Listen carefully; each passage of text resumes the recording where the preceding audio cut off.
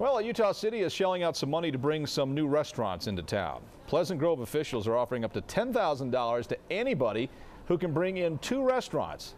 Now, the city's economic director tells the Daily Herald that he's usually opposed to any financial incentives for businesses, but says the city is in need of some nice restaurants, and to qualify for the bonus, each restaurant would have to take in at least $2 million in its first year. Well, Pleasant Grove desperate for new restaurants, and it's offering cash bonuses for real estate brokers who can bring them to town.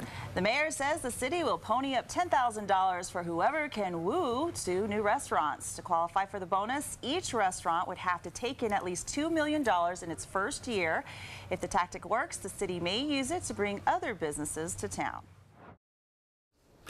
Well, Pleasant Grove is shelling out a lot of money to get new food in town. City officials are offering up to $10,000 to anyone who can bring in 2 restaurants. The city's economic director tells the Daily Herald that he's usually opposed to financial incentives for businesses, but the city is in need of some restaurants.